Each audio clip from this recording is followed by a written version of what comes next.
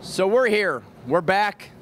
Michael Shank Racing, 54th Rolex. We're going to be a part of. My teammates.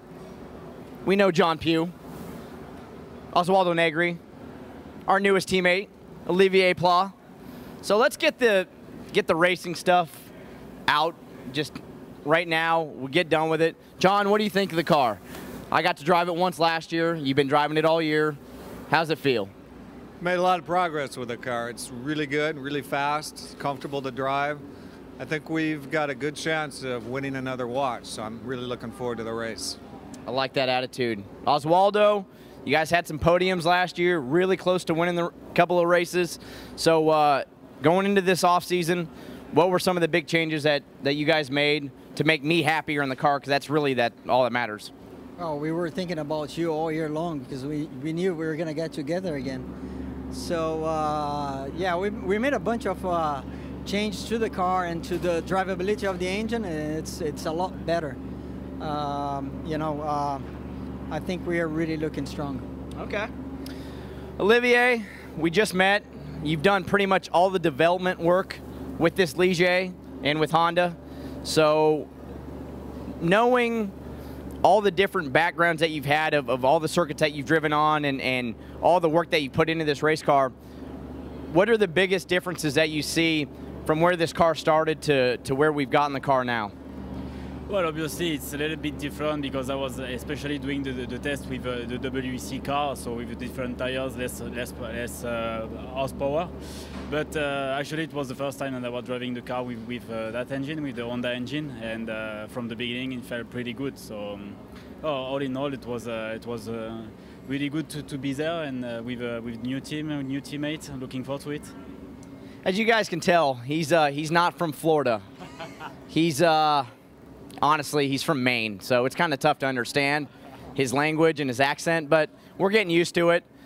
But now the real big hitting questions. Mr. Pugh, we just recently ate dinner and a couple nights ago, and I noticed you like your meat raw, like really raw. Is that kind of, is that how you like your meat, or your ladies, or in general? I mean, like what is the go-to for the way you generally like your meat? I like it raw. What can I say? I love it. I love it just dripping in blood and juice. Oswaldo, I mean, we've been doing this for almost 11 years together on this team. I find you get sexier every year. Do you use like some kind of anti-aging cream? Does it come from your wife, your daughters? How do you find a way each year? Because every year I'm like, it's not possible, but every year it's like, dang, he's more sexy. How do you do this? we can't use that type of language on camera, man. Okay, there's kids watching. Oh, it's all the love I get from you know, the Shank team all through the year, and it keeps rejuvenating my skin and you know, my muscles. But my hair still not the same. Got a lot of gray hair now. I've noticed you didn't have that much gray hair, and as soon as I show up to Daytona with you, you seem to get a lot grayer. That has nothing to do with me. Absolutely not. I actually. Yeah. Yeah. Being from Maine or France, either one, whichever one you want to be from, I used to battle with a guy that was kind of in that country. His name was Sebastian Bourdais. Back in that time of Champ Car, when I was throwing it down on him in 2006.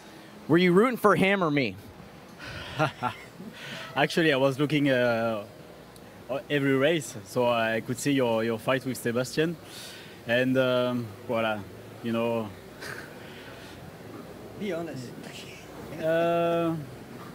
Or do what my girlfriend does to me. Lie. Either one. Tell me you like me. I was for Paul Tracy. Wow. I feel like that'll get you kicked out of your country, won't it? Pretty sure that will that'll get you out.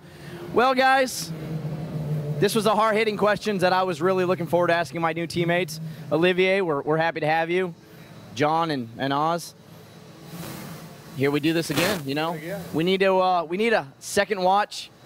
We need to do it for the big man upstairs, Jay Will. We miss him, and hopefully this is just the start of something beautiful.